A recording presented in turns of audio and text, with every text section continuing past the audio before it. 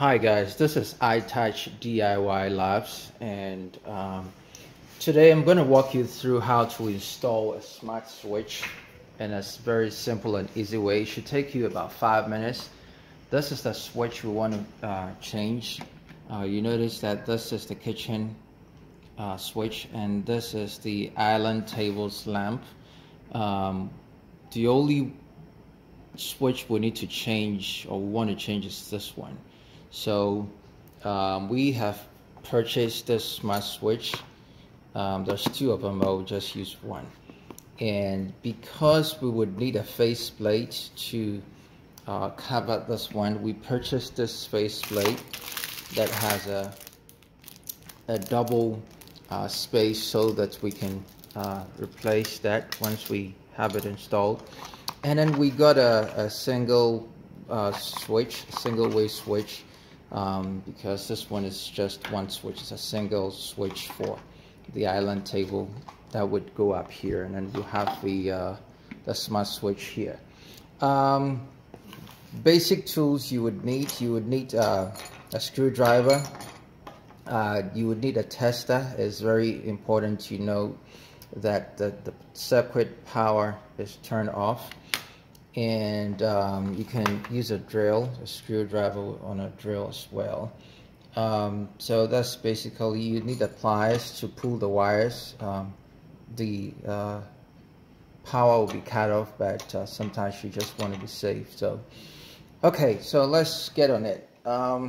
Let's take a look at this switch that came in a box. This is the KASA smart switch. Okay, so there's a couple of warning and instructions up here. This walks you through how to get the app and then get it connected. Once you take it out, it looks like this. You want to look at how it connects very well. These two connectors up here are the travelers, and then you have the white and green cables here. The white one is a neutral and the green is a ground, and then you have the loader line going up here. So we'll just do a quick swap up here. And very important, the first thing you need to do before you touch anything is to turn off the power from the main switch. The meter most of the time is located in the garage or by the bathroom, depending on how your house is. So you want to turn it off before you get started. It's very important.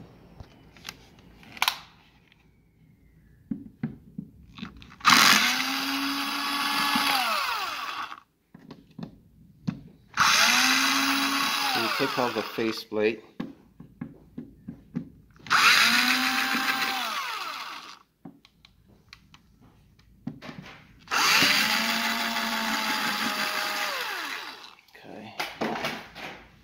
Let's take this off. Okay, I still have the power on. I'll turn it off shortly. But you want to check and see which is your load line. So you need one of these testers. It's very good to know. Okay, so to test it, you switch the light off first, and then you bring it to each of the terminals. So the one that would beep red will be your load line. Let's turn this one off as well. Okay, so this is your load line. You see how it's blinking red? This would be a traveler, and then this is the earth wire, the ground. Okay. And then it's worth to mention that this is a three-way switch we're trying to replace. So you need to get the right switch, the three-way switch.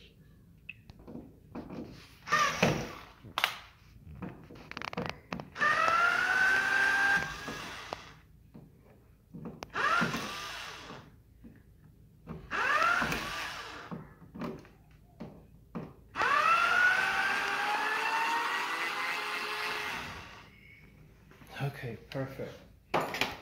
So now we need to, before we touch anything here, you just wanted to be very careful. We want to switch the meter off, the main power source.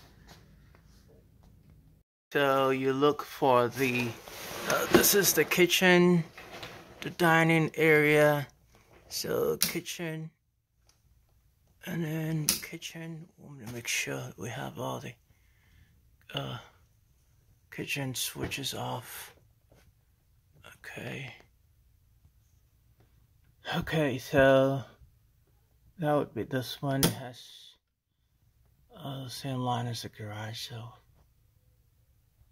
Okay, so before you disconnect anything, you want to take a picture just to see and know how we have the current settings and then how everything, all the wires are connected. You just want to make sure where everything is at, just in case. So we have these 3 wires down here. We have some of them carrying power to the other switches. So okay, so the manufacturer normally includes these labels, so it's really handy and useful. Once you identify the cables, you want to use it to label them. And now we have the main power off, but you still want to check and make sure the power is out. So you bring these to each of these. There's no beep, so we're safe. Okay, and then you also want to turn the power on and off just to make sure. It's always very important to be double cautious. And as a caution to everyone, if you are not very comfortable or good with this installation, you must consult a professional to do it for you. Okay, so we have our neutral down here. These 2 are travelers, so we can use these to label the travelers. Now it's very important that you know your travelers. So depending on the type of house you have, the red and black are the travelers. If you don't install it well, sometimes it would not work well. One switch would be on and then the other will be off before it works. But if you install it well, it doesn't matter which position either of the switches is at, it should work perfectly. I've done this so many times, so I know what I'm talking about. So just watch it very well. These 2 are your travelers, and then this would go to your load and line. I know my load and line, so I would just not label it. And then the ground would be the bare copper wire down here. Okay, I guess we're ready to do the main work. So let's jump on it. Let's start with the, we can start with the ground.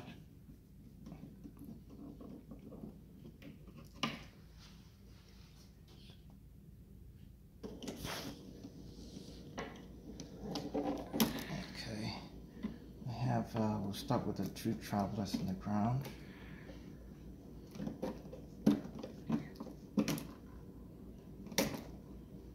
Okay, and very important for this, this smart switch, you need a neutral. So you want to make sure you have the neutral is the white wire. They normally push it inside here, so you want to bring it out. Yeah, here it is. Okay, come. Okay, we have the neutral out. Okay. And okay, good. So we'll start with connecting the neutral. Well, let's start with the ground.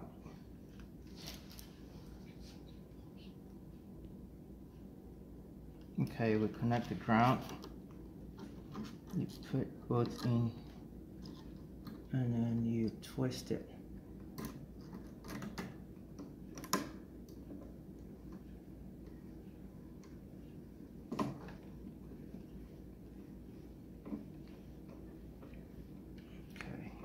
sure it's very tight. And then let's do the neutral.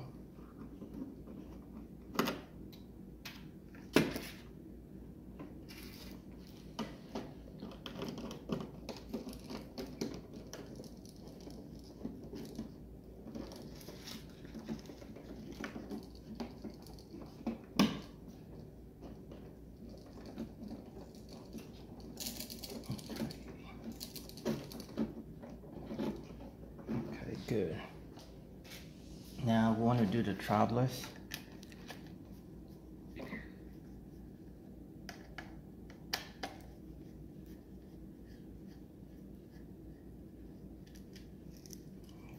that's the first traveler. Now if this bare copper wire is too long, you want to cut it short because you don't want a piece of it, part of it, to be hanging out. It can be dangerous. Okay.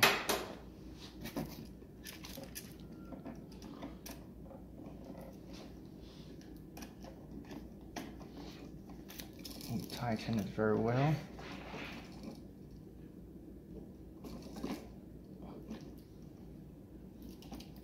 And I think it's very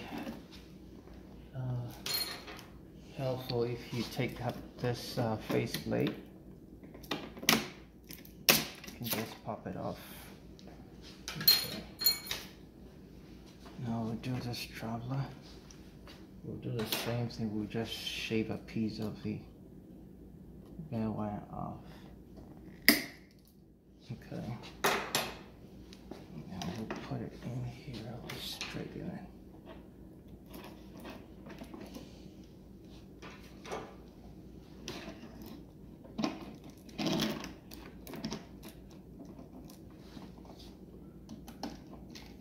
Tighten it real good.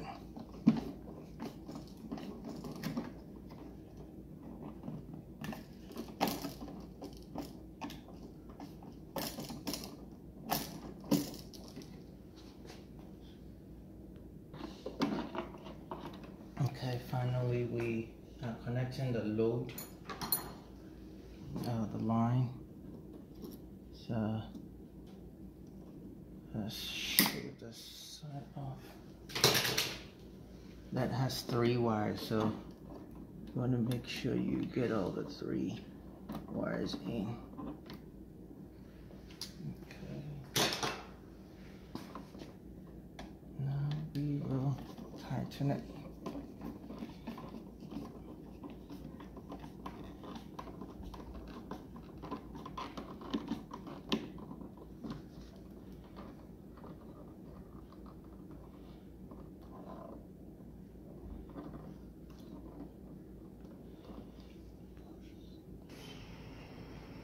Okay, now we have everything connected, all set. Before you cut on the power, you want to just check around and make sure everything is good. No loose connections. So it looks like we are good. So we'll go ahead and turn the main power on and check it before we clean it up and cover the whole place. Alright, now we have the power back on. And once you see the wireless icon blinking orange and green, it means we have good news. So we're gonna go ahead. You can just turn it on and off. We have lights, so, and then see the lights are on, off. Okay, good. So we just have to set it up in the app and then test it. All right, now we are testing it. So we have it connected on the app. We set up the app, and we also have it connected to the Amazon Echo. So let's give it a test. Alexa, turn off kitchen lights. Okay. Alexa, turn on kitchen lights. Sorry, I didn't find a group or device named one. Okay, so it looks like it's working. Alexa, turn off kitchen light. Okay. Alexa, turn on kitchen lights. Okay. Perfect. So we have it all set up. It's working. We will now clean up the wires, park it well, and then install this single switch so that we can use this new faceplate we got. Alright, if you like the channel, click on the subscribe down there and make sure you watch out for the next video.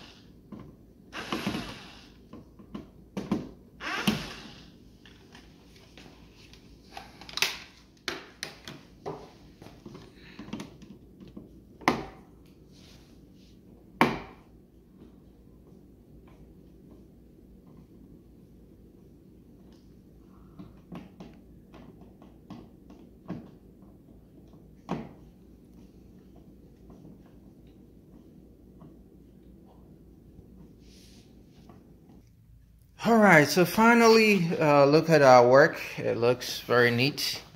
This is the smart switch, and then this is the manual switch. We use that for the island table so that we can use this faceplate here because they have the same sizes. So thank you guys, and again watch out for our next video, and don't forget to subscribe to our channel. Thank you. One last show before we go. Alexa, turn off kitchen lights. Okay. Okay. Alexa, turn on kitchen light. Okay.